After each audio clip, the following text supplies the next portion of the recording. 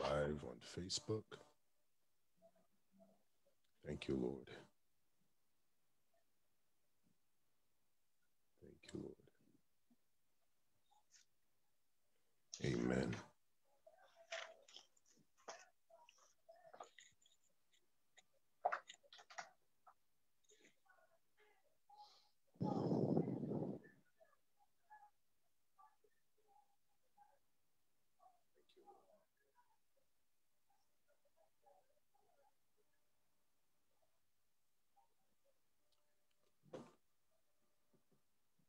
Amen. Good evening on Facebook and those on Zoom. Good evening, good evening, good evening. God bless you. Amen. Thank you for joining with me this evening. So good to see you all. Amen. I think I was on a couple of times today. So good to see you guys who have come in once again. So good to see you all. God bless you all, and may the Lord bless you. May his face shine upon you and give you peace. And so we're going to begin tonight's study. Amen. Giving God thanks and praise for it, and thanking him for his word is truth. It is a lamp unto our feet and a light unto our pathway. And so we thank God for his word.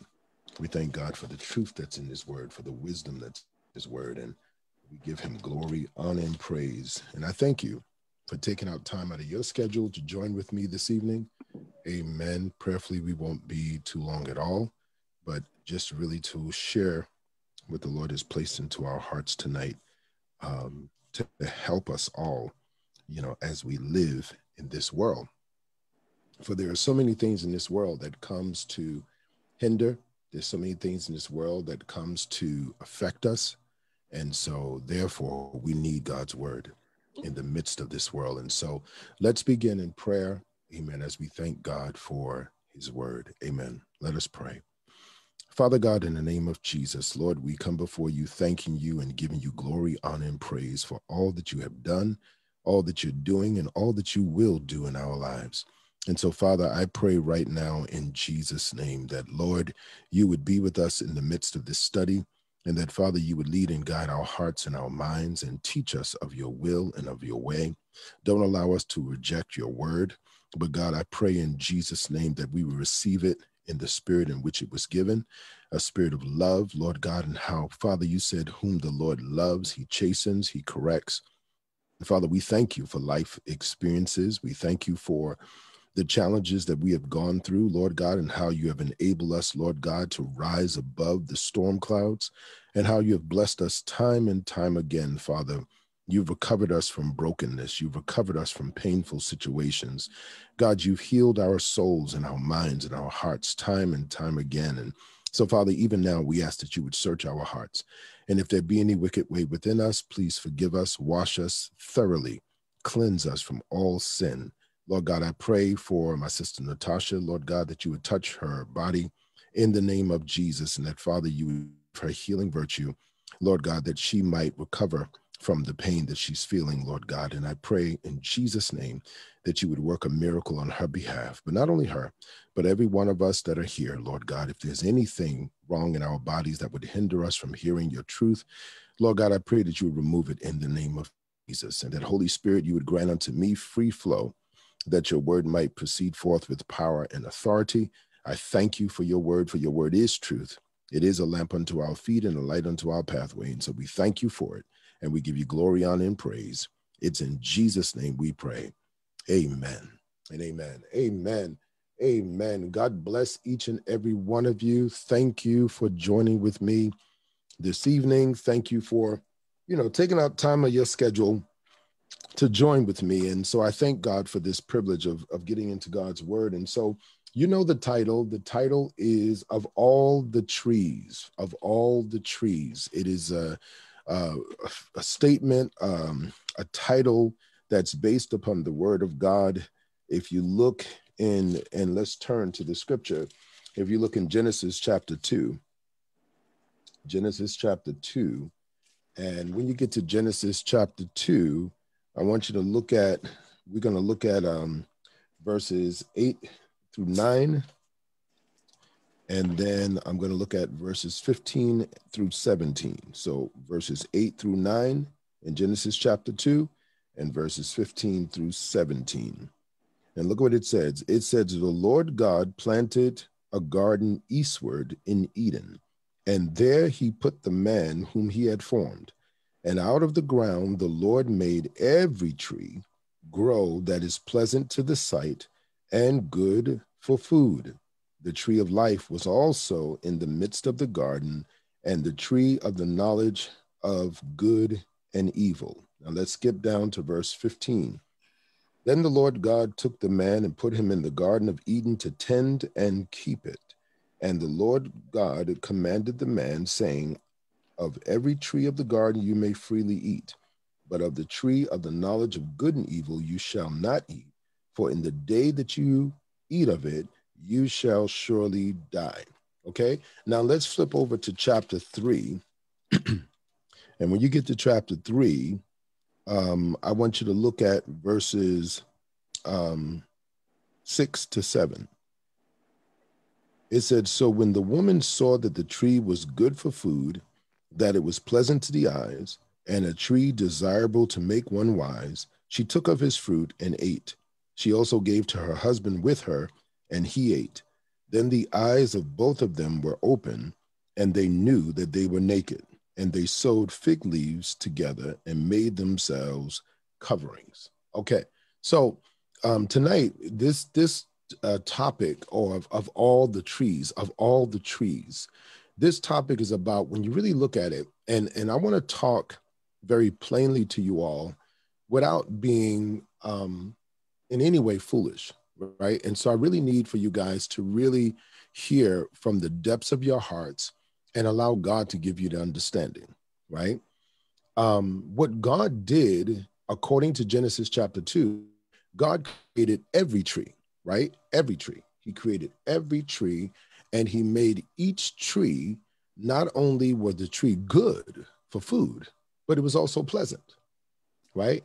And if you go back and look at that, look at what he says, right? In verse 9 in chapter 2, out of the ground, the Lord made every tree grow that is pleasant to the sight and good for food.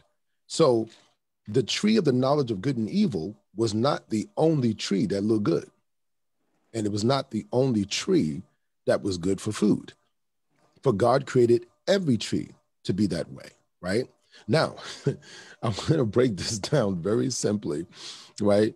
In a way that is amazing. Think about this, right? When we think about of all the trees, the question that I think about is why in the world did Eve really want that tree, right? If every tree, there was no distinguishing factor, there was nothing different, right? There was nothing different about that tree, right? The only thing that was strange or unique is that God said, don't touch that one. Every other tree is just as good, right? Every other tree is just as marvelous.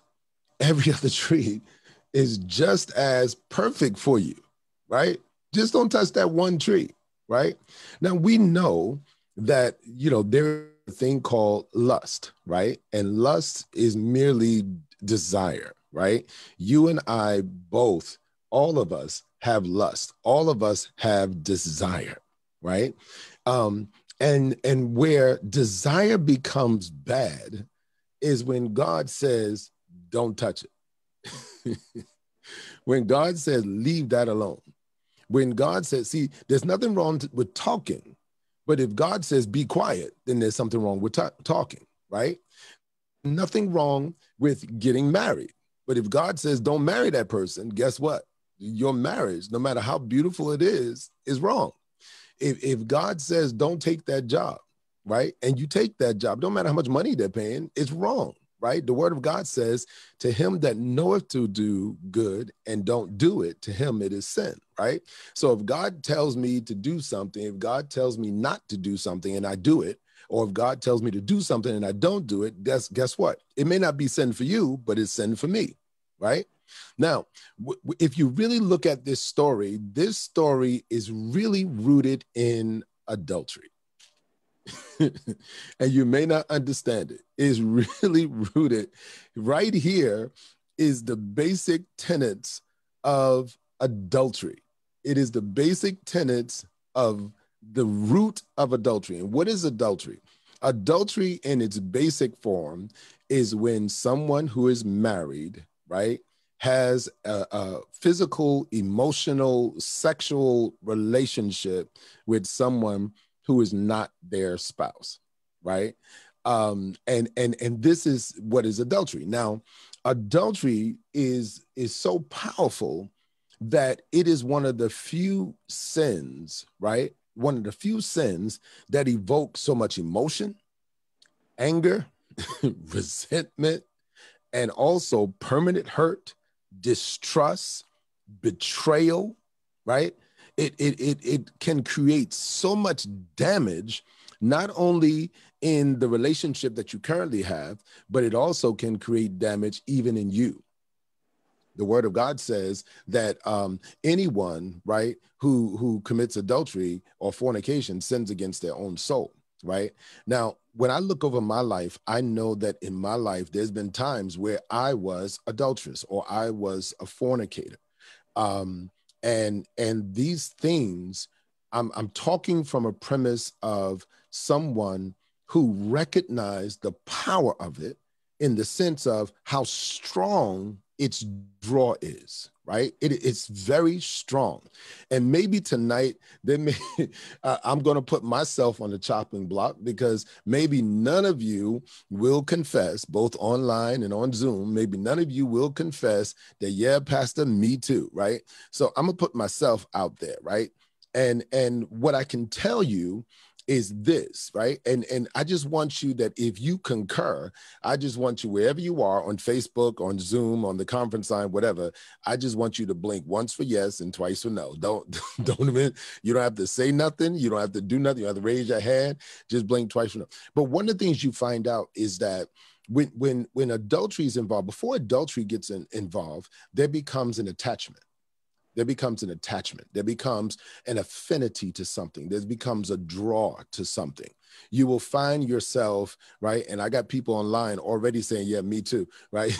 There becomes this draw, this attachment to something, right? Where you start to look forward to it, right? The interesting thing is that if God didn't say no, it wouldn't be wrong,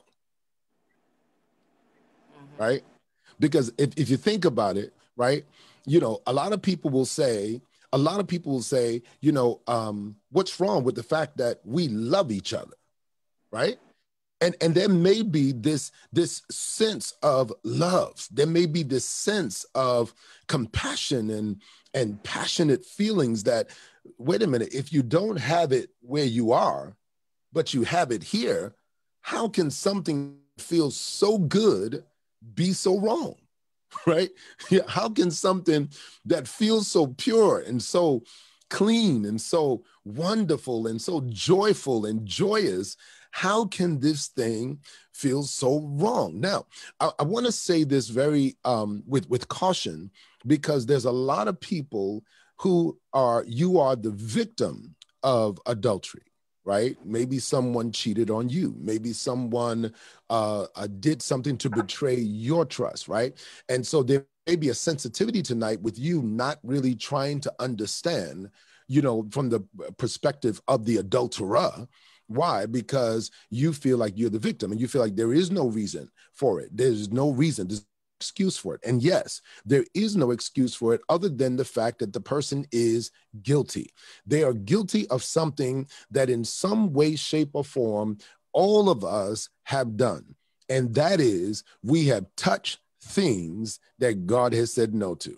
We have touched things, whether it be in a relationship or whether it be a cookie jar or whether it be when the doctor told you, you can't eat this, and you still sneak it in your plate, whether it be, you know, in the sense of that, somebody tells you, hey, leave this alone, you know, don't look into this. Or when our parents used to tell us, I got this gift, don't open it, but you try to sneak peek the package to see what's in it.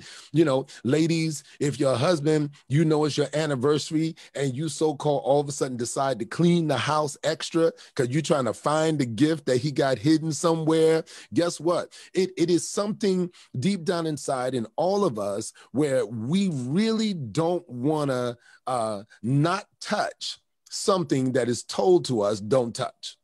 Don't touch, don't taste, don't handle that. Don't mess with that. Leave that alone. Don't worry about that. Drop the subject. You know, don't talk about that no more. Leave that subject alone, right? How many times have many of us have been in situations where, you know, somebody has done wrong to us, and then we said to that person, you know, that person says, listen, I'm sorry for what I've done to you. Please forgive me. And you say, I forgive you. And when you forgive them, you're supposed to let that thing go. How many of us have brought that thing up over and over and over again? Right?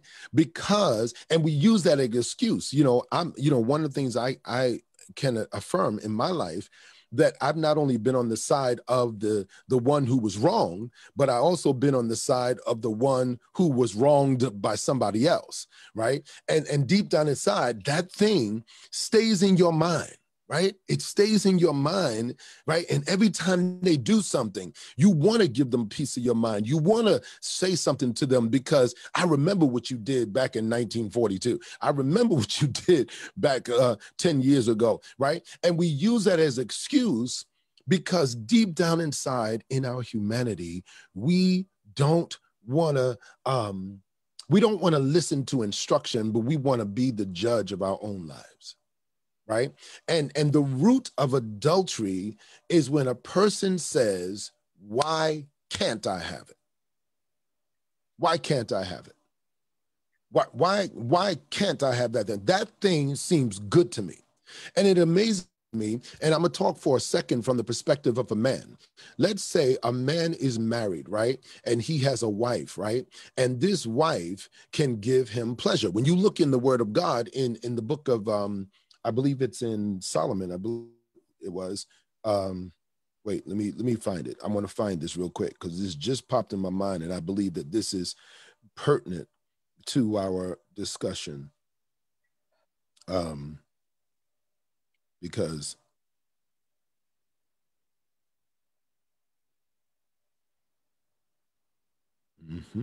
yep.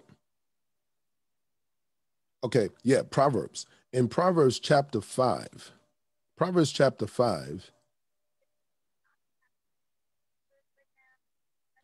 and I'm going to be touching on this later on, but I want you to look at in verses earlier, but I want you to look at Proverbs chapter 5 and verse 19.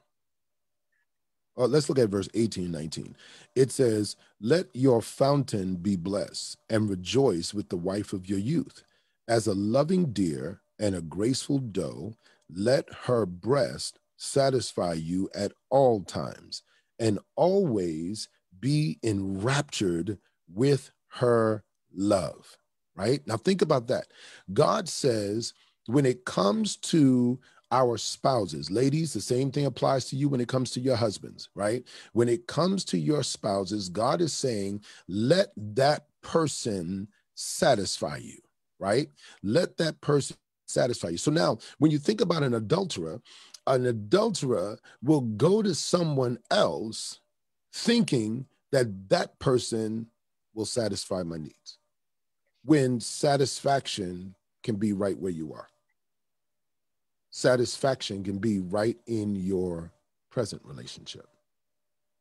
But see, so it amazes me because when a guy looks at another woman, he's like, dang, baby, you know, or you know, he's looking at her and he's like, oh, baby got back. But guess what? Your wife got back too, right? And your wife can do something too, right?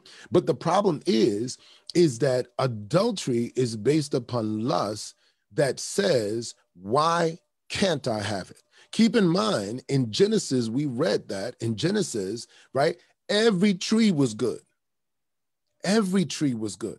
Everything that God created was good. Everything that God put together was good. But guess what? There was something in Eve that said, I want this tree more than I want every other tree, right? And keep in mind, in the garden was the tree of eternal life. Her and Adam could have taken up that tree and lived forever. But instead, they looked at the one tree that God says don't touch. And when it comes to infidelity, when it comes to things like that, it is because deep down inside, listen, all of us have sinned and fallen short of the glory of God, right? All of us have messed up. All of us have in some way, shape, or form. And you're going to learn tonight that all of us in one way, shape, or form are guilty of some form of adultery. Now, don't turn me off. Don't turn me off. Every single one of us are guilty in one form or another of adultery. And tonight, you're going to find out why. You're going to find out why, right? So everything that God created was perfect, right? So think about this. Let me give you the end, and then I'm going to bring it back, right? So think about this, right? How many of you, and on Facebook, you could just put me, whatever, on Zoom, you could just raise your hand if you want. How many of you have ever been dissatisfied with your life? Like dissatisfied, like, you know, in a certain situation, I'm not happy. How many have ever felt that way, right? And right, we've all felt like that, right? In one way, shape, or form, we've all felt that way, right? But check this out. If the Bible says God is going to supply all your needs according to his riches and glory, then is God being unfair to you? Is God saying he's keeping back something good for you? No, the scripture says no good thing will he withhold from you. So where's that dissatisfaction coming from? That dissatisfaction is coming from the lust that is within us, in our flesh, in our bodies, the lust that is within our hearts, the immorality that is in us that says, I don't care how much God given me. I don't care how much God has given unto me. Guess what? I want that. I don't care. Think about this. God created. I mean, if you really think about it, God created every tree. Now, I don't know about y'all, but when you go into the wilderness, when you go into like any sort of place that has a lot of trees, there's a lot of different, you know, types of trees, right? So think about when he says every single tree God made. Every single tree God made that was pleasant. Every single tree. Every single tree that was good for food, every single tree that was pleasant, every single tree that was good, God made. And he said, out of every single tree in the world, just don't touch that one tree. And that became their focus. And many of us, sometimes when we are fussing, we fail to remember how good God has already been to us. How good he has already blessed us, right? We sit there and we say, they didn't give me no raise. But guess what? You've had a job through how many different layoffs? You know, and your money has been enough to carry you throughout the time. Yeah, maybe things have been tight, or maybe things have been rough at times. But guess what? Through each and every storm, God has brought you through. Every storm you have come through, every storm you've been challenged, and guess what? You came through it. Every heartache, every heartbreak, yeah, it was frustrating, but you came through it, right? Because God is better to you than anything else that you don't have. He's better. He said he's going to supply all your needs according to his riches and glory. Here's the problem. When it comes to adulterers do not receive what they have from God. And that's important to remember. In other words, when it comes to adultery in relationships, right? If you recognize that that relationship is from God, right? You won't be so quick to let it go, right? The problem is many of us get into relationships that are not godly. Many of us get into situations and relationships that are based upon some other ideology, some other philosophy, some other thing that is a motivator, right? And when we get into things like that, when we get into anything, into a relationship like that, it becomes temporal. And this is why those things other things will draw our attention. Now, I'm going to break this down really quick. Let's look at, we're going to stay in Proverbs chapter 5. Let's go back to Proverbs chapter 5. Because I want you to see this, and tonight, you know, want to talk about it. We have to identify these things in us, because if you don't identify it, if you always think it's somebody else, then chances are you'll be a victim of this. Look in Proverbs chapter 5. Proverbs chapter 5, and I'm going to read from verse 15 down to 23, down to the end. It says, and we read part of it already in verse 18 and 19, but let's look 15. It says, drink water from your own cistern, right? In other words, what God has given you in a relationship, the word of God says, drink water from your own cistern and running water from your own well. It says, should your fountains be dispersed abroad, streams of water in the streets? Let them be only your own and not for strangers with you. Let your fountain be blessed and rejoice with the wife of your youth. As a loving deer and as a graceful doe, let her breast satisfy you at all times and always be enraptured with her love. Look what it says in verse 20 down to the end. For why should you, my son, be enraptured by an immoral woman and be embraced in the arms of a seductress? For the ways of man are before the eyes of the Lord, and he ponders all his paths. His own iniquities entrap the wicked man, and he is caught in the cords of his sin. He shall die for lack of instruction, and in the greatness of his folly he shall go astray. Now, what we find in the world today, we find that so many different leaders, so many different people have been brought down. Even in this country, we've had presidents that have been brought down by their relationships with other women. Right? We've had women that's been brought down by men. We had people who are homosexual that are brought down by their homosexual partners. You know, even recently I was looking on the news, and even best friends, when you look at best friends, you know, at once upon a time, you know, the president's wife was best friends with another lady, and they were confident. She was her advisor, and now her best friend is writing a book about her secrets, right? And so when you are connected with people that are not God-given, then these relationships can be damaged by the world. These relations can be damaged by the world.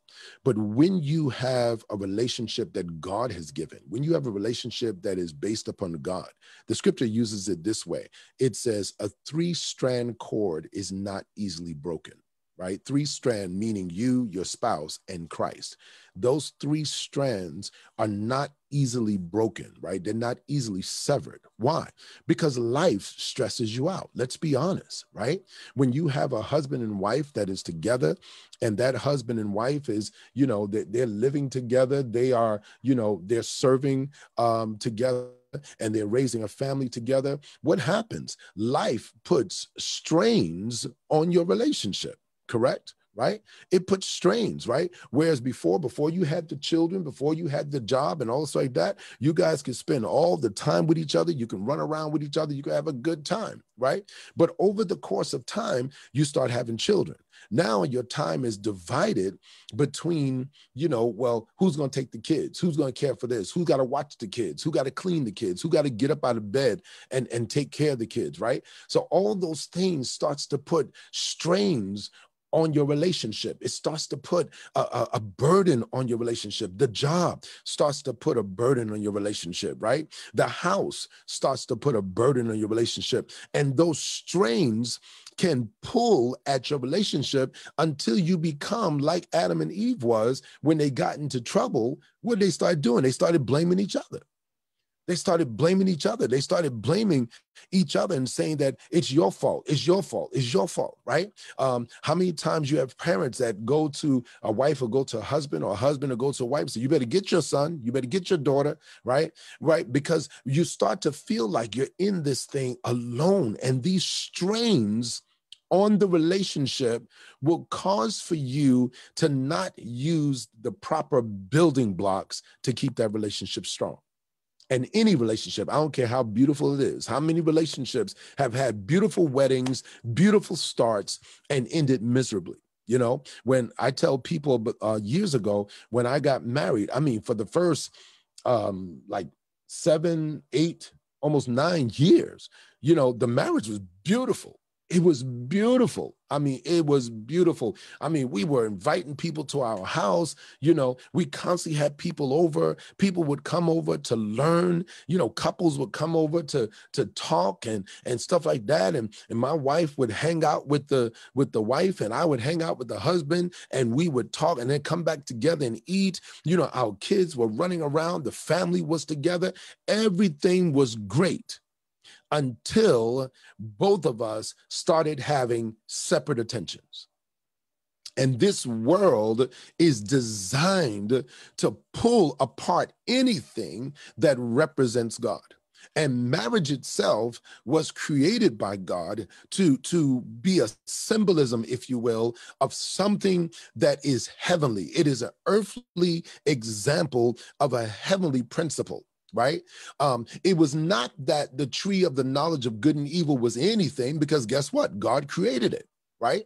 And the scripture says he created every tree that was pleasant and good for food. But there was a restriction placed upon man, as there are restrictions placed upon all of us, just like in relationships, there are restrictions on your relationship. No, you can't go out with that friend, you know? I mean, that might have been your best bud, and sometimes, you know, like I know people who, you know, male and female, who have been such good friends until there's been times that they've been in places where that person spent the night over the house, right? And nothing went on, right? I know people like that. And even in my life, I had situations like that where I had very close friends that, you know, came over and said, hey, would you mind if I crash over your house? I don't feel like driving home. Sure, take the couch, cool, you're good. Right? No problem. And nothing went on, right? But even though nothing get on, I can't go to my wife and say, hey, babe, right? She goes, honey, what are you doing? Oh, I'm setting up the bed. For who? Right? For my best friend, Kathy or Susan or whoever, right? And who is that? Right? Because you can't just do whatever you want, right? And so in relationships, there becomes this restriction. But deep down inside, none of us want to be restricted. None of us.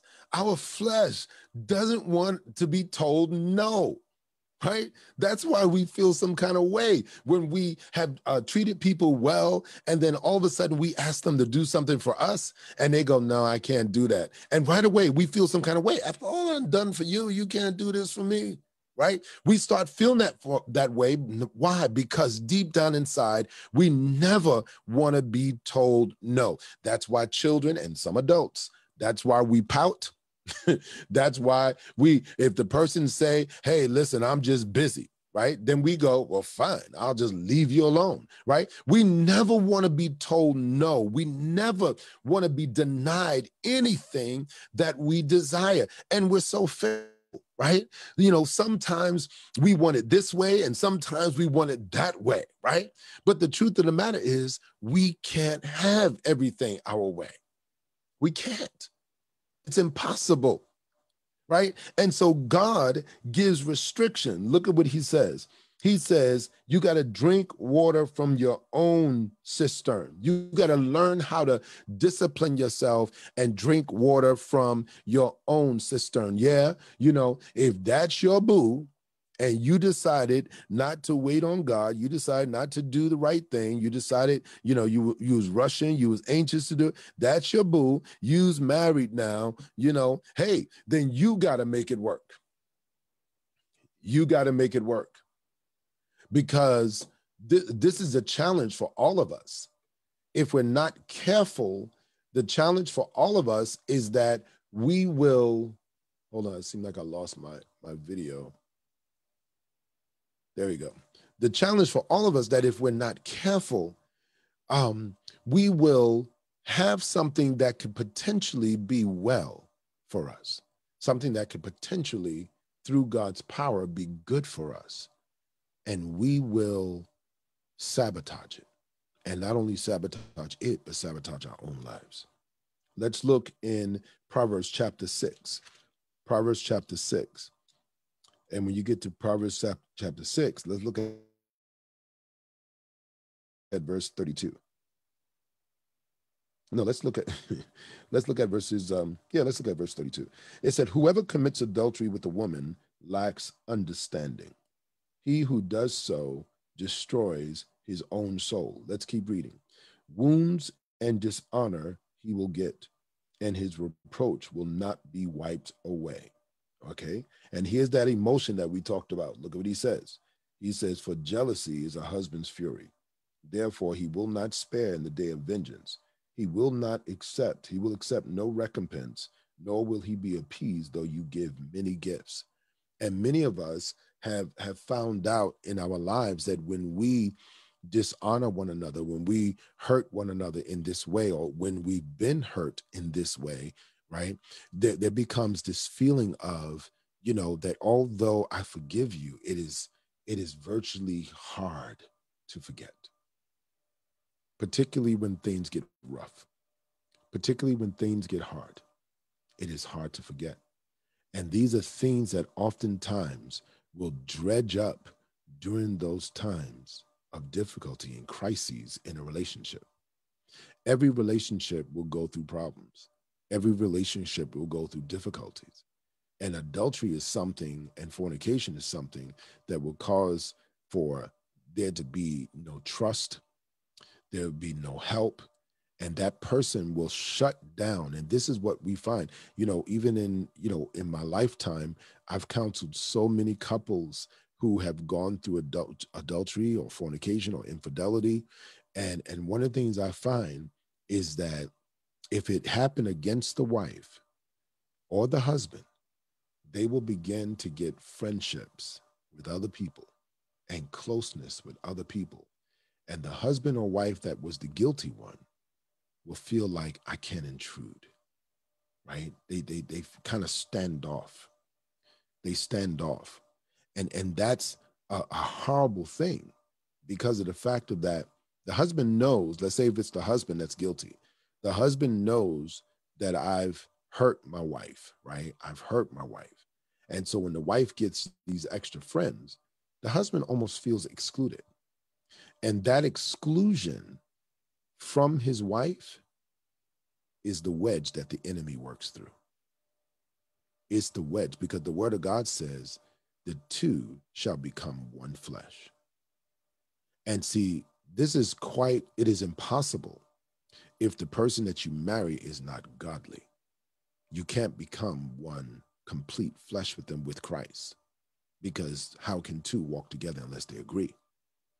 So the challenge is, when we've had adultery or infidelity in our lives, right? How do we recover from that stuff? Because deep down inside, it's a wound that cannot be satisfied. It's a wound that will give dishonor. It's a wound that really sits there. And so many people, maybe even some of you watching tonight, it's happened to you. And because it's happened to you, you may not realize how it has painted your world. You may not realize how it has affected you, where deep down inside, you don't trust, and you don't surrender yourself, and you don't allow yourself to be vulnerable anymore. And vulnerability is something that allows for love to grow and to blossom, right? But when you've been cheated on, when you've been hurt in this manner, right, you sort of shut down that side of you that loves freely, because deep down inside, you take everybody with a grain of salt. And so the challenge is, how do we recover from that, right?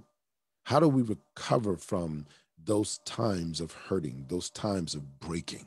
How do we recover from those situations of life that have weighed so heavy on our hearts that although we want to let it go, we just seem to can't let it go, right? And I wonder if there's anybody has experienced that? Anybody have experienced that in your lifetime, that you've experienced that? Let me know in the comment field, or you can let me know if you're on Zoom, you can let me know. But if you've experienced that, say, I've experienced that. Just say, I've experienced that, Okay. I've experienced that. Okay. Amen. Amen. I didn't understand Amen. Amen. So these are things that has happened to so many people. And it becomes, you almost become hardened by life, right? You become hardened. You start feeling like I'm the only one that can watch out for me.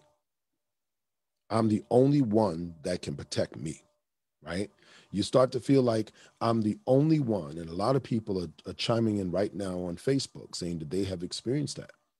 And so let me say this to you. Let me say this to you. First of all, my prayers are with you right now because I know that it is a very difficult place to recover from.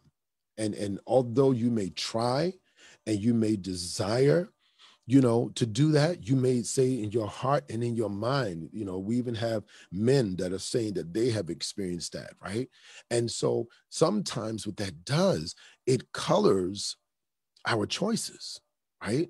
It colors our choices, because now we're looking for people who sometimes we look for people that we can dominate.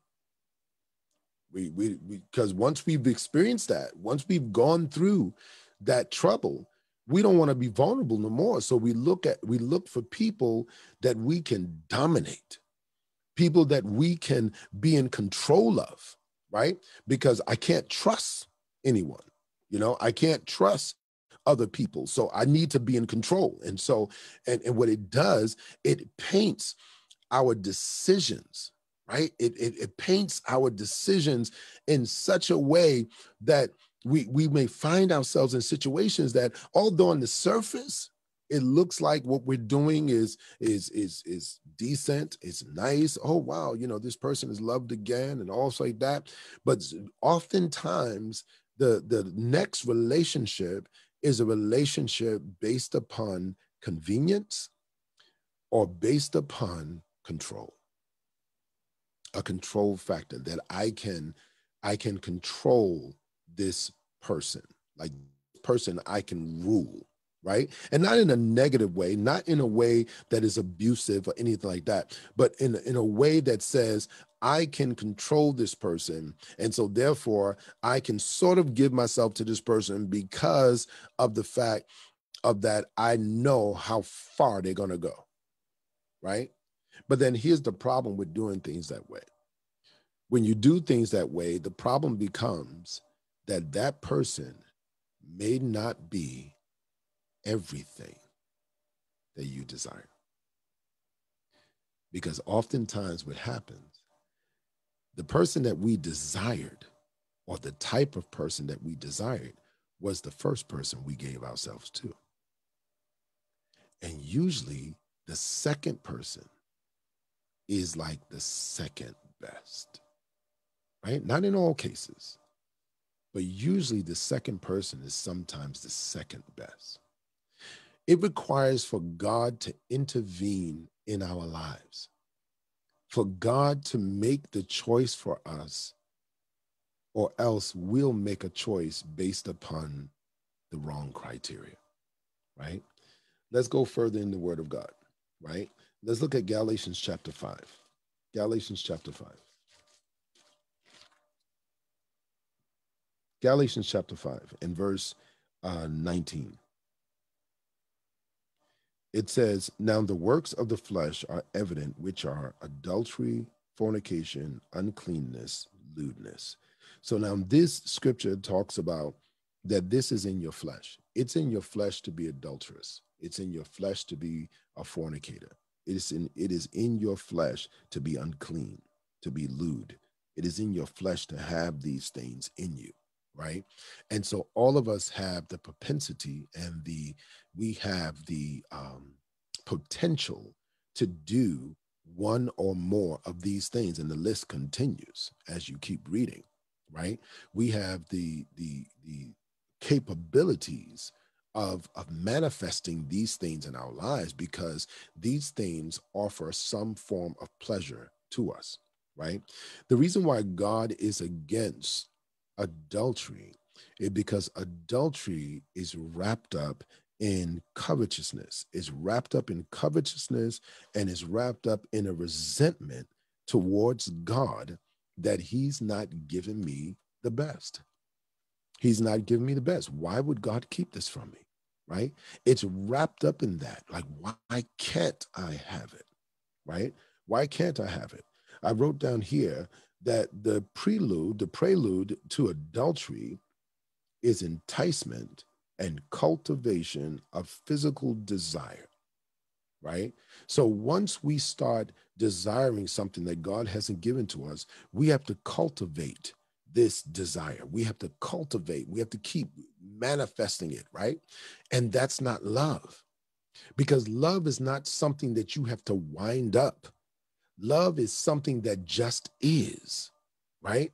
And see, that's why love is different than passion, right? Passion, comes from being passionate, right? And when you're passionate towards somebody, when you are intimate towards somebody, when you communicate towards somebody, it generates passion. And many of us take that thought process and we say, wow, this person loves me. I feel so good around them. But guess what? What happens when they stop doing that? Do you also feel good around them? Or do you start missing some of it? And many people has misconstrued passion for love. Love is something that stays the same. We find that out in 1 Corinthians chapter 13. Love never changes. It always stays the same. It stays at the same level at all times. And even, a lot of people say love grows, right? Love doesn't grow. Love is just love. And the only thing that it does as love gets an understanding, right? Because, like, let's say, for example, if I love someone, right? If I love someone, right? At first, I may know, let's say, 100 things about them, right? And I love them, right? So those 100 things I will involve myself in. Why? Because I love them.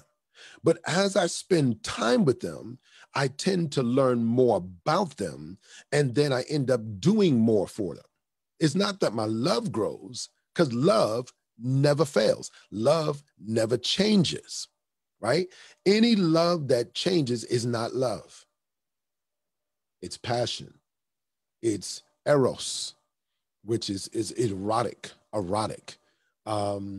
It is phileo, which is friendship type of love, right? Yeah, as a friend, I can grow closer in my friendship, but my love never changes, because love is something that comes from God, and it's something that is wrapped in the knowledge of what God knows about that person. This is why a person can love someone, when they talk about, and this doesn't happen all the time, but when you talk about love at first sight, some of those things can happen. Why? Because if my heart is right with God, and if her heart is right with God, God can give me an immediate love for somebody. Like, oftentimes I've met people in the church, right? I met people in church that I met them day one, and right away there's this connection that I don't even understand. It's not based upon my knowledge. It's not based upon my understanding. It's not based upon my experience with them. But guess what? There's this closeness that I almost feel like you are a part of me and I'm a part of you. And it's a mutuality, right? And that can happen in a relationship. This mutuality where you could feel each other. And I'm not talking about passion. I'm talking about where you can feel each other, where you can understand each other without words, where you look at each other and you consider one another in everything. This is what God wants in our relationships. He wants there to be sincere, perfect love, right? That love. But that can't happen if we have desires that we will not listen to God and say, I can't have that. Because love has restrictions. Love has restrictions. And a lot of people think that if you're restricting me, it's because you don't love me. No, love has restrictions. Love has restrictions. Love has corrections. The scripture says, whom the Lord loves, he chastens, right? So if a husband love a wife, if a wife love a husband, you're going to correct that person. You're going to say, no, that right there, no, you ain't doing that.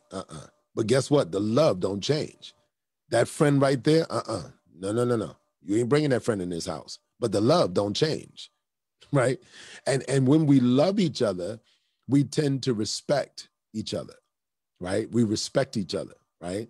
The husband is not fearful of the wife is not fearful of the husband, but you reverence each other in such a way that you respect one another, right? The word of God tells the husbands, be careful how you treat your wife or your prayers will be hindered. In other words, God won't even hear you, right? And same thing with the wives, God looked at Eve and said to Eve, what is this that you have done? Right? And the scripture says a wise woman builds her house, but a foolish woman tears it down with her own hands. So true love from God has restrictions. It has correction. True love from God has limits in the sense of that it will limit you to what you can do and what you should do. Like oftentimes I see husbands and even sometimes wives that maybe you're the one who is good with finances, right? You're the one that's good with finances, but the other person is not. And so you exclude them out of that. Love doesn't exclude. Love teaches. Love helps. It guides. But at the same time, it puts up walls to say, no, we can't do this. So it's nothing wrong with a husband saying to a wife, no, I got to take your credit cards, babe, because maybe she don't know how to stop spending, maybe she just can't say no when those flashing lights are blinking, right? And you bringing us down, right? I got to be able to restrict you, right? And deep down inside, if you love me, then you know that I'm not doing it to harm you, but I'm doing it to help us, right? I'm doing it to help us. And these are some of the challenges, like oftentimes, the people that I know that in my lifetime that I have loved, I've seen it in myself that I desire to see their best. I desire to see their best. And so because of that, if I see something from my years of wisdom or my years of knowledge that they're doing that is counterproductive, no, I'm going to say something. And a lot of people will, because they haven't come to that level of love yet, a lot of people say, well, don't talk about, I don't want to talk about this. I don't want to talk about this. Okay, then you don't want my love. Because the fact is, love corrects, right? Let's go through. We're almost done, right? Let's look at 2 Peter chapter 2. 2 Peter chapter 2. And when you get to 2 Peter chapter 2, I want you to look at, let's look at verse 12 to 14, okay? It says, but these, like natural brute beasts, made to be caught and destroyed, speak evil of the things they do not understand, and will utterly perish in their own corruption, and will receive the wages of unrighteousness as those who counted pleasure to carouse in the daytime.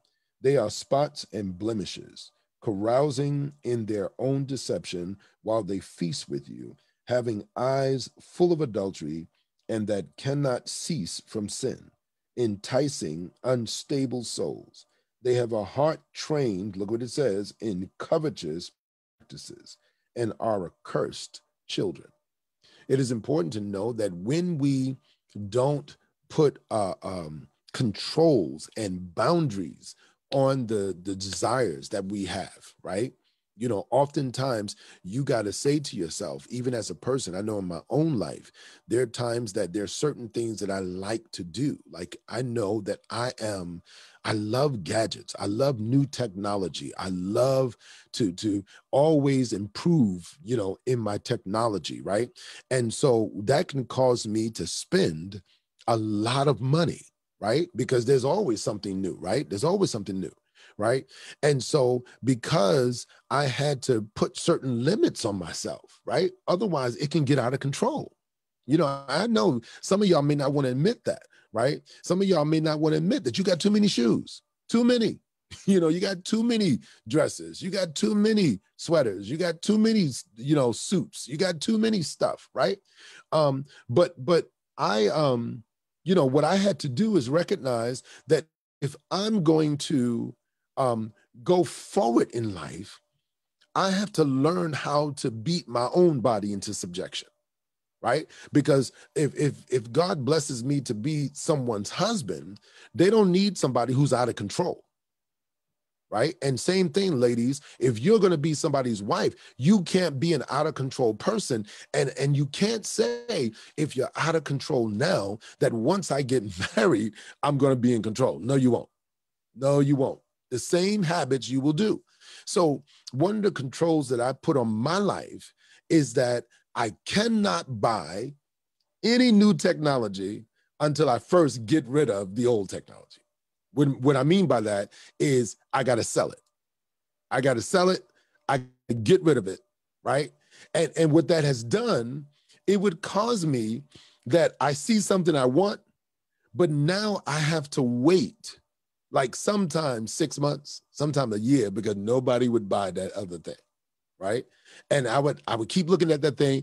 And in the process of time, it would cause me sometime to see a flaw in that new thing. And then I go, nah, I don't want it. Because ultimately, most of our desires oftentimes are impulsive, right? It's impulsive. And the media department, you know, when you look at marketing departments, they know that as people, we are impulsive, right? You know, when you talk about lust that's in the world, and the enemy uses lust, he knows that you are impulsive. He knows that we are quick to flirt. We're quick to jump at stuff. We're quick, you know, to buy stuff. We're quick to go to the grocery store for a gallon of milk and we come back with 3 grocery bags, right? We're quick to do all that stuff, right? And so you got to learn how to discipline yourself. Paul says, I beat my body into subjection. Right. I have to discipline this body. I have to discipline my will. Right. And I got to learn, you know, some of you, you know, you may not think about this, but, you know, some of you, when it comes to you get a raise or you get a bonus or you get money, all of a sudden you want to go out. And I mean, you need to think about that for a second. Think about that. Like I said in the beginning, if you really listen tonight, you'll find that all of us are guilty of adultery because we are desiring things that may not be good for us, that God may not have chosen for us, right? And we have this innate ability. My mother used to say that when you get money, money burns holes in your pocket, right? Because we start to look at money and we start to say, you know, oh man, I got this extra money, or you get this new job and you're making that much more money. And right away, you think about what I could spend it on, right? You get more vacation time on your job. And right away, you think about where I can go, not realizing that you're just spending. I remember years ago, I don't know how it happened. Trust me, I really don't know. I was working for a place called CBS Toys, right? And this was years ago. I mean, years. I was a teenager. And I was working for this place, and I was making $5 an hour, right? $5 an hour, right? And and when I was making $5 an hour, I bought my lunch every day. I bought snacks. I bought my breakfast, right? I bought some clothes. I even went out, right? Now, I know times have changed and things have gotten more expensive, right? But I want you to understand the concept. I bought everything that I needed to buy on $5. But I remember thinking, man, if I could just make $7, right? Man, if I could just make $10 an hour. Oh, man, if I could just make $15, $20 an hour. Next thing you know, you want $50 an hour. $75 an hour. Now you're looking for 6 figures. Some of you may be coming home. Your salary today may be 5 figures, you know, in the upper 5 figures, you know, 70, 80, 90,000. Some of you may be over 100,000, But what do you have to show for it? What do you have to show for it? Is all your money put into stuff that's just a bucket with holes that eventually waste away? And eventually all your wealth is squandered because we have not disciplined ourselves to say no, to tell our desires no, to tell, sometimes you gotta decide, like there was a point in time where I was using credit cards left to right, zip, zip, zip, credit card. I had finally decided no more credit cards. So, you go to the store and they entice you. Oh my God. If you apply for this credit card, you'll get extra $20 off your order today. And you're thinking, ooh, $20 off my order, but you ain't thinking about the spider web that you're now in. Because credit is not wealth. It's not wealth. Credit, the word of God says, the borrower is slave to the lender. Credit puts you in bondage, particularly if you don't know how to use it. Credit is not a means to say, because you have a $5,000 limit, that you could spend $5,000. No. The only way you have a $5,000 limit, I'm saying to spend, is if you have $5,000 cash to pay out. Because if you don't have $5,000 cash, then no matter what you say, let's say if you have a credit card with a $5,000 limit, you have a credit card with a $5,000 limit, but let's say you have $200 in your bank. Guess what? That's your limit, $200, because that's all you have. Credit gives a false reality that I'm wealthier than what I think I am. And that's what lust does. Lust, like we often say about when it comes to adultery and fornication, a lot of people say the grass is always greener on the other side. Yeah. But then I think it was Maya Angelou that said, yeah, and the water bill is higher too. So yeah, the grass is greener, but it costs something. So when you think about, all the things that we desire, when we desire to do something that God has said no, it's going to cost you something. It may cost you your relationship. In some cases, some people have lost their lives. Some people have lost their lives. Some people in history has lost their body parts because they did the wrong thing. I'm just telling you that it's one of those things that the word of God says dishonor is going to come your way. So lust is desire that is out of control, right? And when you covet something, it encourages your heart and your mind to desire what someone else has, right? So lust is when your desire is out of control, right? Because all of us have desires. All of us have desires, and guess what? We have got to be the ones that say no to our desires sometime. Just because you want it, don't mean you should have it. Just because you want to say it, don't mean you should say it. You got to discipline yourself to tell yourself no. Otherwise, the less times that you discipline yourself to say no, right? The more you're going to say no, you're going to say yes to the things you should say no to. And eventually it could lead into infidelity. Because if you have not denied yourself in the small things, eventually you won't deny yourself in the big things. Come on, think about your life. How many times have many of us have said in our lives, we've said in our life, I'll never do that. And you end up doing it. What happened? You became desensitized by the things in this world, and the things in this world taught you that you could have it.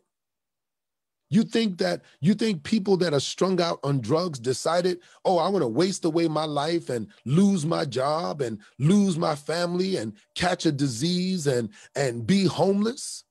No. But lust, desire that is out of control. Desire that out of control. Ladies and gentlemen, right? You got to discipline your tongue. You got to discipline your eyes. You got to discipline your ears. You got to discipline your heart. You can't allow for this body to dictate what you do. Otherwise, it begins to grow and take over you, and now you become a pack rat. You got things in your house that you don't even need. You jump on QVC or Amazon, and you got box after box after box after box after box after box coming to your house, and none of that stuff you need. None of that stuff you need. It becomes a wasteful spending. It becomes a wasteful life. And for some of us, especially those of us who are single, this is one of the reasons why God can't put you in a relationship, because you have no discipline. And a relationship is going to require discipline. Because guess what? Not only will you have discipline from God's perspective and from your own perspective, but you're going to have discipline from their perspective. Right? That husband is not going to want that wife to do everything. That wife is not going to want that husband to do everything. And then if you're hiding stuff now and you're doing things now in secret, you think you won't do it then in secret? Yes, you will. And eventually it could lead into infidelity. Why? Because you keep secrets. You keep secrets. As children of God, we have to discipline ourselves in time. We got to discipline ourselves in what we say and what we do. We have to discipline ourselves in taking care of our bodies. We have to discipline ourselves in cultivating our minds and our health. We have to discipline ourselves in our wealth, right? Otherwise, we could be heavenly bound, but no earthly good. Be heavenly bound and no earthly good. We be on our way to heaven, but we are a horrible husband. On our way to heaven, but a jacked up wife. On our way to heaven, but a sorry parent. You know, I mean, it becomes something that it becomes a shame, because we've got to, we have to get this body under subjection. And the only way to do that is in the small things. The small things. You start at the small things. And then when it comes to the big things, when it comes to something, when, let's say, I love my wife, right? I desire my wife, right? I'm in love with my wife, and me and her, we're making love on a regular basis, right? We're not denying one another. We are spending that time with each other, right? We're still dating each other. We're still having a wonderful time. But guess what? I don't care about all y'all fake people that's talking this crap. Don't tell me that you don't go through life and your body don't see somebody else that you think is attractive. Don't you dare tell me that. Because the devil is a liar and so are you. If you tell me, oh no, Pastor, I love my husband, I love my wife. You're right, Pastor. And I don't look at nobody else. No, I only have eyes for you. Yeah, the devil is a liar. You know good and well. And thank you, Sister Natasha, for even admitting that and helping me in that, right? We know that this flesh, right? I don't care how good that person is to us. We walking down the street and look, and I'm talking to the fellas right now. Your baby, your wife, your woman could be like what? She could be like, whoa. She could be everything your heart and body desires, everything, right? You're going to go on the street and you're going to see somebody else, right? And your flesh going to say, why not? Why can't I look? Why can't I dream? Why can't I fantasize? Why can't I not imagine what they look like without their clothes on? Why I can't, when I hug them and I feel something rubbing up against me, why I can't think, come on, I know y'all saints watching, praise the Lord, glory, hallelujah, but guess what? You encased in flesh. And I've seen saints, right, trying to cover up their lust. And it's I've seen old women come up to me. Come here, Pastor, give mama sugar. Yeah, you better back off, lady. You know, I've seen so much stuff in my lifetime, right? And honestly, you know, there are times that I got to look away because I've seen some things that my body has desired. I've seen some things that made my head turn, right? And maybe nobody else will admit this, but I'm going to admit it to you. You know, your flesh. Look, let me tell you something. Your flesh, until you get to glory, is corrupt. In your flesh dwells nothing good, nothing good, right? So when we think about, you know, infidelity, and we think about Adam and Eve and how they looked at the tree and they desired it and they took of it, even though God said, don't do it. Guess what? We're no different. Because Jesus said, if you look on a woman and lust after in your heart, you look on a woman and you look at her and say, whoo, girl, guess what? You've already committed adultery. And ladies, you ain't no different. I know y'all try to act like, no, Pastor, that's only men. Yeah, yeah. You know good and well, right? Every time I used to go to those Tyler Perry plays, and Tyler Perry will always have some strapping young man all buffed that would always take off his shirt. And half of the women that was in the audience talking about praise the Lord, now all of a sudden we'll go, whoo. And I bet you that wasn't praise the Lord. I bet you that wasn't hallelujah, thank you, Jesus. No, it was something else that their flesh was considering, right? And this is the thing. That's why Christians went to see Shades of Grey. That's why Christians went to see Girls Trip. That's why Christians went to see how Stella got her groove back. Right? And countless of other stories, right? Because we have not denied our flesh. Yeah, we deny our flesh in some things. But I know my biggest problem was that I was letting my flesh dictate what I want. That was my biggest problem.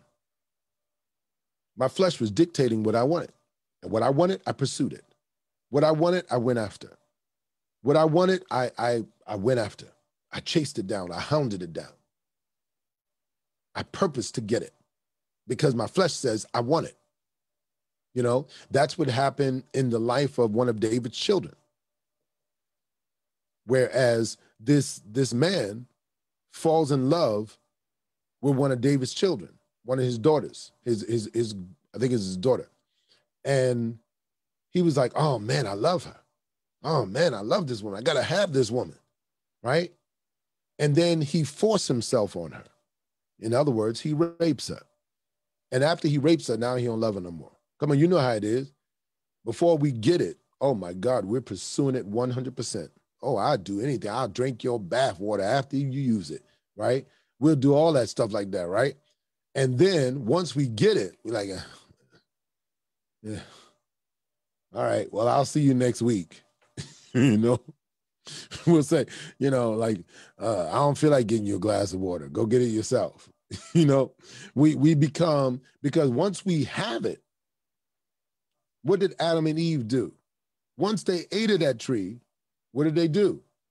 They ran and hid themselves, covered themselves, because they knew they were naked. They knew that that tree wasn't the end-all be-all anymore. Prior to that, it was. And that's what happens to each of us. Because we have corrupted ourselves. We have corrupted ourselves with the things that's in the world. So let's wrap this up. I got two more scriptures for you. 1 Corinthians chapter 6. And this is something that I want us to really start considering in our own lives when we start to look at our own lives and the choices that we're making. Are your choices based upon, you know, wisdom? Or is your choices based upon impulsiveness? Are you being impulsive? And generally, if you are being impulsive, that is your flesh in control. Okay, it doesn't matter what it is. I don't care if it's a stick of gum. You got to start denying that flesh in everything. You got to start denying that flesh, because the more you deny it, the more you're killing that flesh. And then the more you gain mastery over it.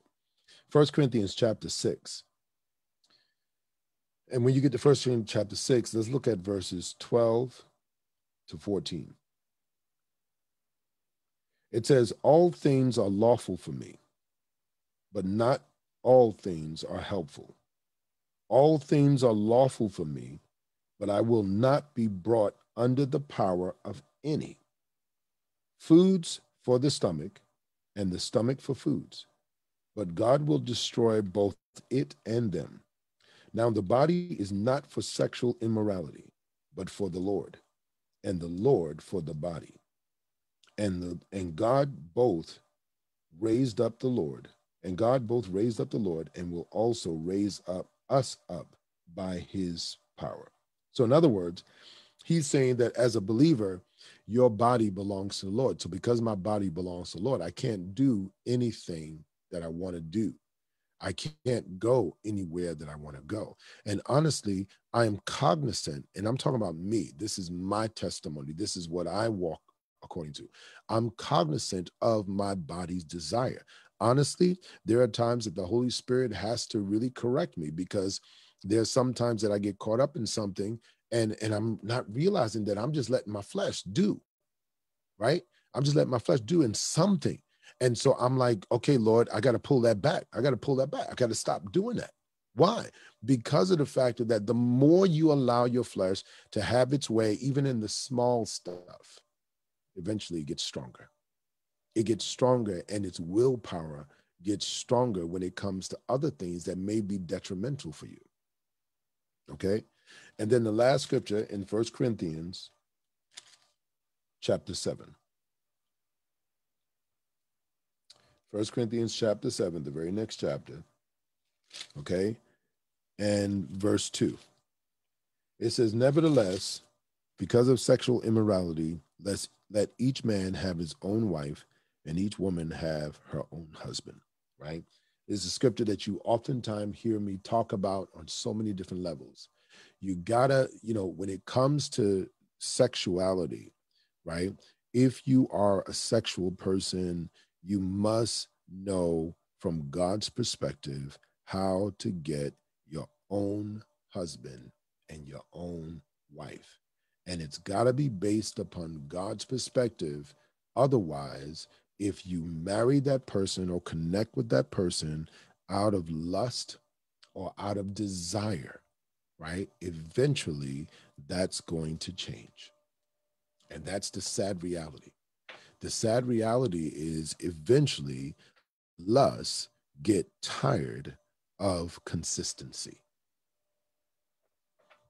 And I'm going to share that with you so powerfully.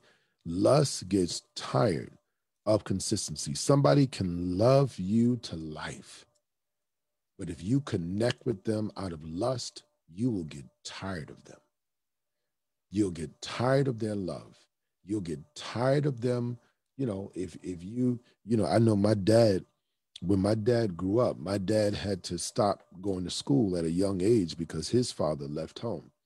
And so my dad had to get a job. He was the oldest child. He had to get a job and support his siblings and his mother. And so when my dad became a man himself, the only way he knew how to love is to work. That's the only way he knew how to love. That was his contribution to the family. I'm just going to work. I'm going to work. I'm going to work. And he worked and came home and brought the check home and gave it to my mother and told my mother, do what you need to do with it. And he went back to work. And then my father couldn't work enough. He worked and started his own business. And that's all he did.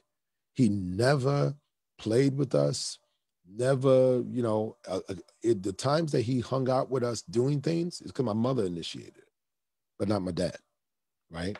My dad did not understand it.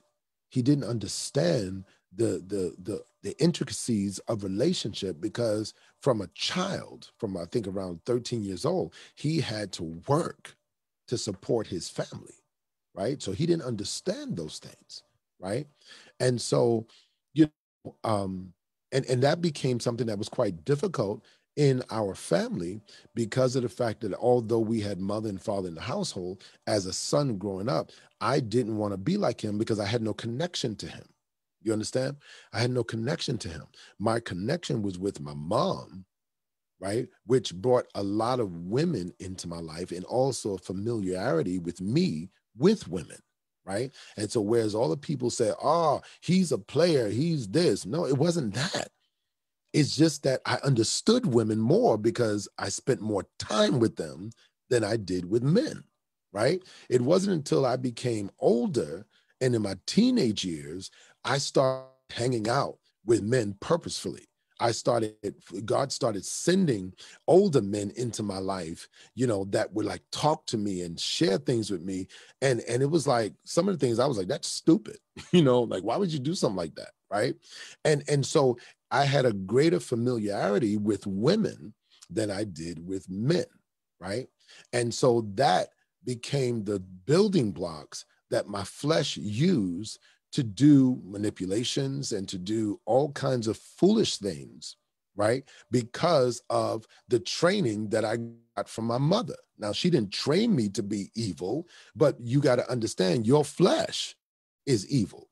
And I'm breaking this thing down to y'all so seriously and laying myself out there on the sacrificial block, really, because I don't care about what people think about me, because ultimately I believe that when my heart is right before God and I'm sharing with you from my experiences, my hope is that some of you will pick up the mantle and realize, you know what, you got problems too. You got some issues too. And we need to stop hiding our problems and acting like we ain't got no problems when you do, right?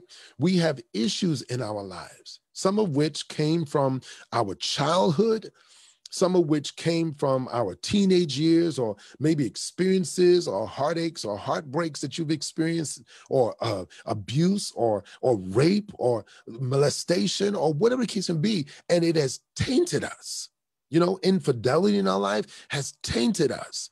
And we have to be cognizant of that tainting so that we now discipline ourselves to doing things, right? Doing things the right way. Disciplining ourselves to making sure that, like, for example, here I am in this house, right? By myself, right? Not making this house a whorehouse. Y'all understand what I mean? And I'm just being flat out with y'all, because too often we've been so super spiritual because we're afraid to talk about what's really going on underneath the carpet. And underneath the carpet is, Pastor Rodney, with all his knowledge, Pastor Rodney, with all his understanding and godliness, can be the biggest devil on the street if he allow his flesh to get away with him. Do you understand what I mean? And some of you are beautiful women, beautiful men, but if you don't gain control or mastery over your desires and your flesh, you'll be the prom fiend and not the prom queen. Okay? And that's real talk. Real talk. A lot of people come on Facebook and stuff like that because they want to be holier than thou and sit there and stand from a plateau of, let me tell y'all how y'all ought to live. No, I'm telling you how you ought to live, but I'm using myself as an example and the things that I've gone through and the challenges of life that I've had, and how it amazes me on a daily basis that God has chosen me, because I know the journey that I've been on, right? I know the path that I walk.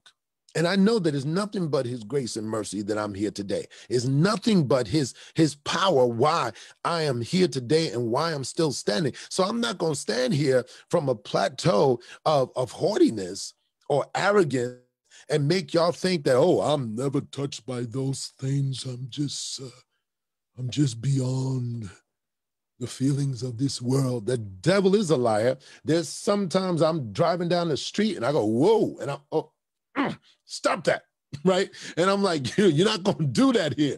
You're not going to get carried away with yourself, right? And there's sometimes that I've seen people, like even recently, someone was calling me on Messenger. And I said, and I replied, and I kept denying because I was actually busy. And I kept denying. They kept calling back and calling back and calling back. And I was like, look here, sis. I was like, this ain't happening, right? And I'm not talking on Facebook, right? Guess what? Kept calling. You know what I did? Block. You understand what I mean? Look, don't even waste my time. Look, I'm going to give you criteria. I'm going to give you boundaries. Keep trying to break the boundaries. Keep trying to break the boundaries. Look, I'm man enough, bold enough, mad enough, crazy enough to block you. Point blank. And I don't care what people think, because deep down inside, we are running for our lives. We are running for our lives. And I'm like, God, so help me. I don't want to fall. I don't want to mess up. I don't want to mess up. I don't want to mess up. And guess what? I could. You could. We could. We could mess up. I know there's a lot of people that want to act like, no, not me. I ain't going to mess up. Yeah, okay. The word of God says, you have to be careful lest you also fall. You got to be careful. You got to be careful how you judge another. You got to be careful how you talk about other people, because you could fall. Every one of us can fall. And the Bible says, if God didn't leave a remnant among us, we all would have been a hot mess. We all would have been messy. We all would have been jacked up, right? And if truth be told about everything that you did, please, maybe some people who are a part of your fan club wouldn't be a part of your fan club if they knew everything that you did, right? If they knew everything that you was involved with, they knew everything that you said, everything that you dream about, everything, maybe they wouldn't hear your prophecies no more. Come on now, somebody talk back to me. If they knew every dream, if they knew every dream, sister, you right about that. If they knew every dream that you had, and every time you woke up, right, and you didn't pee in the bed, but your bed was wet, talk back to me. If they knew every time you did something, maybe nobody would follow you. It's only but the grace and mercy of God that you are still standing. Only the grace and mercy of God that people don't know all your junk. And I'm so grateful. I'm so grateful that God gives me and has given me another chance. And so because of that, you have got to beat our body into subjection. Because if we let this body have its way, then you're going to be lost. So I'm going to give you 4 things that you need to do in order to break the bondages of your flesh. And then I'm going to let you go. 4 things, right? And I'm going to go through them really quickly, right? Number 1, you need to discipline yourself. Discipline yourself. And I'm going to read the scripture real quick that couples with it. And that way you can just put this in your note, meditate on it later on, right? And that's Job 31 and verse 1. This is what Job said. He says, I have made a covenant with my eyes. Why then should I look upon a young woman? Right? What was he talking about? He's saying, I have covenant with God that I'm not going to allow my eyes to look at things that God says no. So he said, because of that, why am I going to look at a young woman? Why am I going to look at a young woman? And so you got to watch those friends that want you to break your discipline. You got to watch those friends. If you say, you know what, I'm not going to watch reality TV, right? If you say, I'm not going to waste my time with reality TV, watch those friends and say, hey, did you see so-and-so? Oh my God, it was something else. You should see it. Hey, watch this video. This video is amazing. Oh my God, it's so funny. Oh my God, you should see. Y'all see this look in my face? Discipline your body. Discipline your body, and don't let no one drag you down. Don't let no one, I don't care how close they are to you, tell them no. Don't pass that junk to me anymore, or my friend, after all these years that have known each other, You better know this about me. I'm going to block you.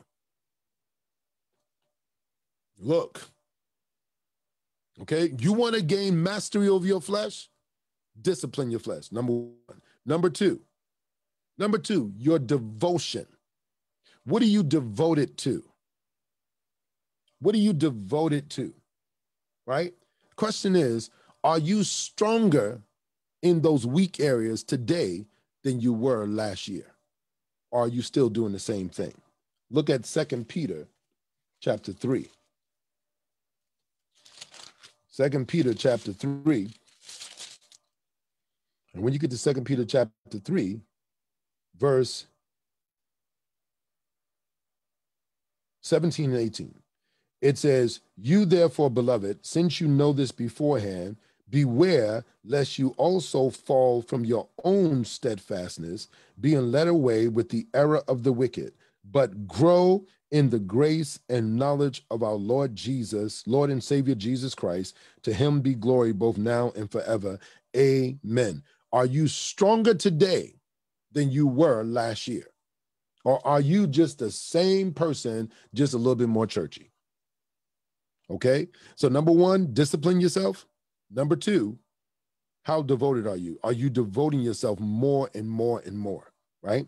Number three, right? Number three, if you want to break the bondages of your flesh, right, you got to think about this. What is it that you desire? What is it? What's your outcome? What's your outcome in everything that you do? You want to buy those shoes, you want to buy that suit, you want to buy those gadgets. What's your outcome? What's the end result? Look with me in James chapter 1. And I'm trying to go through this quickly so I can let you guys go because I've had you long enough. And I thank you for your patience. James chapter 1 and verse 14. It says, but each one is tempted when he is drawn away by his own desires and enticed. So your failures in life will happen because you are drawn away by your own desires. That's the stuff that's going to mess you up, not nobody else. I know we want to spend our days blaming everybody else for our problems. Well, they just won't act right. They just won't do right. How about you? Are you doing right? You know, they always got an attitude. How about your attitude? Okay. So you got to look at your desires. What is it you want? What's your end result in that? Right. And what do you get from that?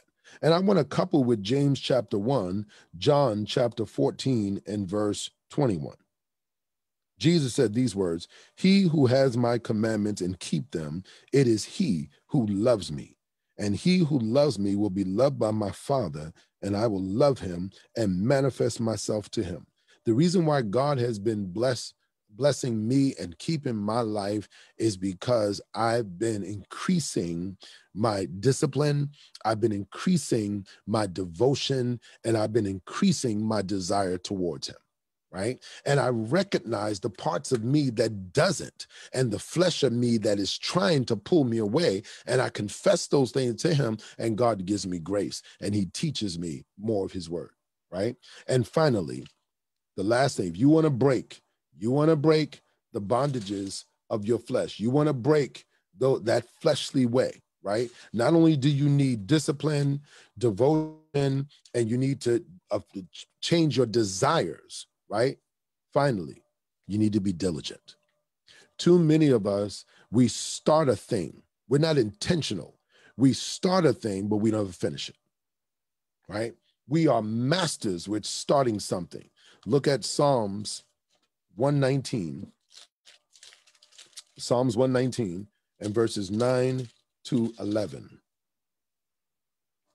It says, how can a young man cleanse his way, or a young woman? By taking heed according to your word, God. With my whole heart I have sought you. Oh, let me not wander from your commandments. Your word I have hidden in my heart, that I might not sin against thee. So you need to be diligent. The word of God says, be not weary in well-doing, for you shall reap if you faint not. You got to be diligent. The word of God said the race is not given to the swift, nor the battle to the strong, but every prize is given to the one that endures to the end. You've got to make it to the end. You're not going to beat this flesh by just saying no one time. No, you got to say no over and over and over and over and over again. You got to say no, because just in the moment that you relax, just in the moment that you lay off, the flesh is going to come back again. That's why Paul said in Romans chapter 7, who's going to deliver me from the body of this death, this body that's trying to kill me, trying to bring me into subjection?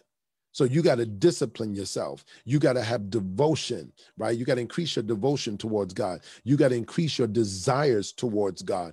And you got to be diligent. You do those 4 things on a regular basis, and I'm telling you, you're going to see transformation in your life. You're going to see maturity happening in your life. You're going to see recovery from heartache and heartbreak, right? Because your flesh want to keep you stuck in that hurtful place. Your flesh want to make that the central theme of everything that goes on in your life. And you got to break the flesh in order for you to live. Because if you don't, your flesh will kill you. God bless you. Let us pray. Father God, I thank you for this time, Lord God. And I thank you for the discipline that these your people have had, Lord God, to be with me this length of time. Father, I pray that you would bless each and every one of them. And I pray that there was something that I said tonight, Lord God, that will help them and instruct them. And Lord God, help them to be better for you. Lord, we thank you for how you've forgiven us and washed us of all of our sin. We thank you, Lord God, for how you are perfecting us and you're doing such a mighty work in our lives.